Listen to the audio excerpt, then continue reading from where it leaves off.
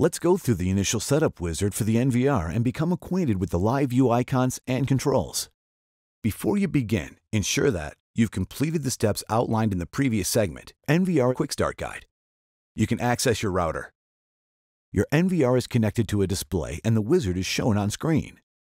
You have a computer with internet access to create a new email account. When you first boot the NVR, it will ask you to select a language. Select a language and then select Next. Now, select Next to proceed. Enter a new password with a minimum of 6 characters, and then confirm the password. Now, select Next. Then, confirm your language choice. Now select the correct video format for your region. Then select the appropriate resolution for your TV. 1920 by 1080 will suit most televisions. If your TV supports 4K, choose from 2K or 4K to take advantage of a higher resolution stream. Now select the appropriate time zone for your region. Then select your preferred date format. Next, select your preferred time format. Now give your Swann recorder a relevant name or leave it as is. The P2P ID or QR code are unique identifiers for your NVR. You can scan the QR code on screen or on your NVR when configuring your Swann security app for easy setup. Select Next to continue. If you reach the video resolution during the wizard, select OK to apply the setting. Now you can choose to change the camera's names or leave them as is. Select Next to continue. Your NVR requires a free Gmail or Outlook email address to send alerts and facilitate password reset requests. We recommend creating an account devoted to your NVR. We'll show you the example using a Gmail account and show you the settings for the alternate account types on your screen so you can follow along. In the email field, select Enable. In the SMTP port field, input 00587.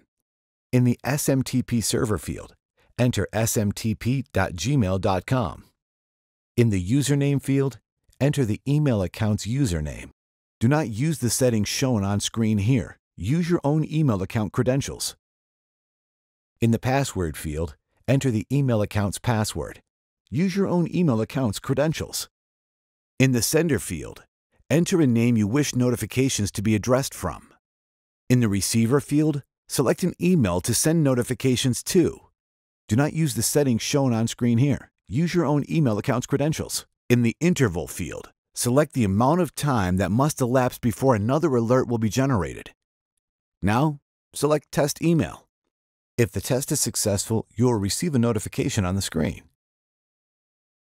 Now, check your inbox to ensure the test email was received. If it's not in the inbox, make sure to check the spam and junk folders.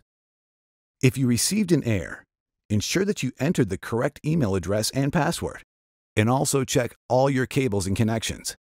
Then check the back of the NVR to ensure the LEDs above the Ethernet port are flashing. If not, unplug and re-plug the cable. You may also want to try a different port on your router. Also, check your email settings to ensure access for less secure apps is enabled. After receiving a successful test notification, select Next to continue. Then, select Update Now. Select Next to continue. Then in the DST field, select Enable if you wish to apply daylight savings time. In the Time Offset field, select the amount of time that daylight savings time is increased in your time zone. In the Start, End Time fields, select when daylight savings time starts and ends. Now select Save and then OK.